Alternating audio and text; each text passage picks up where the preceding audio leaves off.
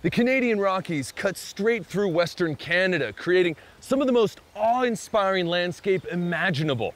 And today on Awesome Planet, we've come to Alberta, Canada, to explore two truly majestic national parks.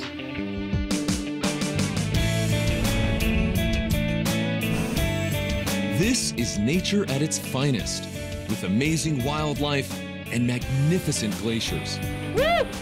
That would be a wild ride if I did go down. It'd be my last. Join me, Philippe, as we explore the pure wonders of the Canadian Rockies on Exploration Awesome Planet.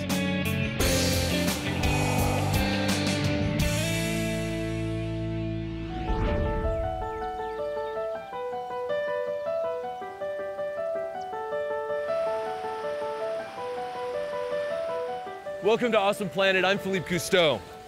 Banff National Park covers 2,500 square miles of spectacular landscape in Alberta, Canada. And right at the center of it lies a pristine lake that people from all over the world travel to visit.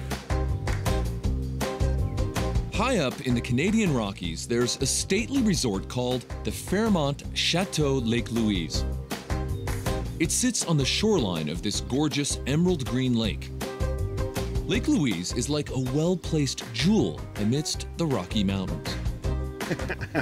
Oh, look at you.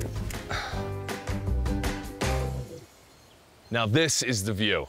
Yeah. You were not kidding, my goodness gracious. This is all right if you like that sort of thing. Where does all this water come from?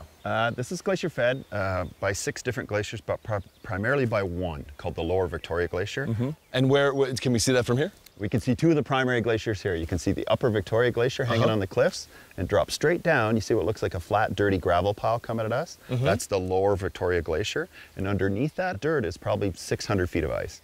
Wow. And all that water comes down into here, Lake Louise. Yeah. Wow. So are we going to have an opportunity to actually get out on the lake? I think you haven't visited Lake Louise till you canoe on Lake Louise. Well, lead the way then. I'm excited. I'm thrilled. Fantastic.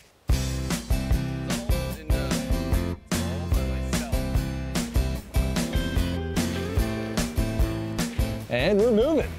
Look at that. We're on the lake. Oh yeah, it's so nice on the lake today. Hardly a ripple on this thing. So it is a spectacular sight. Lake Louise's fame stretches back over 100 years.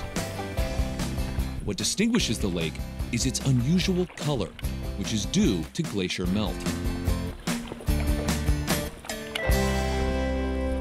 Glaciers only melt in the summer, and they bring in tons of what looks like chocolate milk.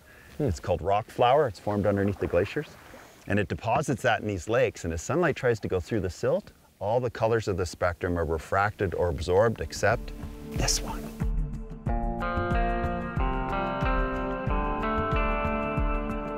Located in the province of Alberta, Banff was the first national park in Canada.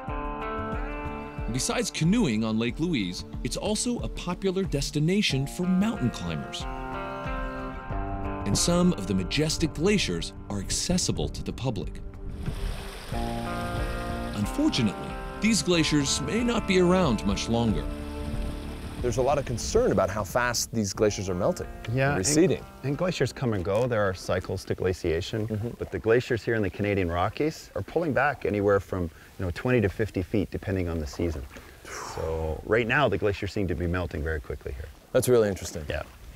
And the thing about the Canadian Rockies is that we're the watering can of the breadbasket of Canada. We, in melting snow and ice, water the prairies from here and grow a lot of wheat, more wheat than we can eat in this country, so we ship it out.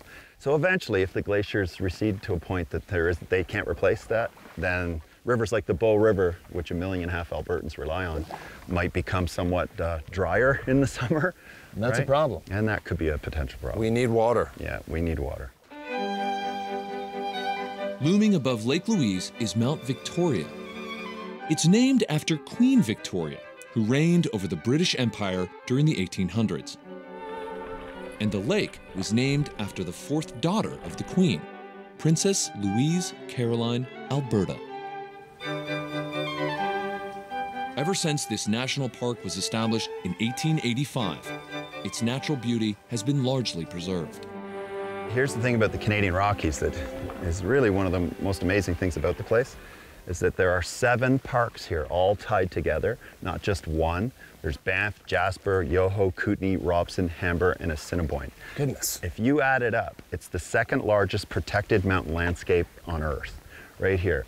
Well, there's no question that this whole area is special to Yes. the planet. Seeing it like this for the first time, and for us, this is just the beginning. Seeing this place is a taste of what's to come, and I, for one, can't wait. Coming up, we'll travel to Jasper National Park and get an up-close look at this fantastic glacier. Woo! It's absolutely spectacular.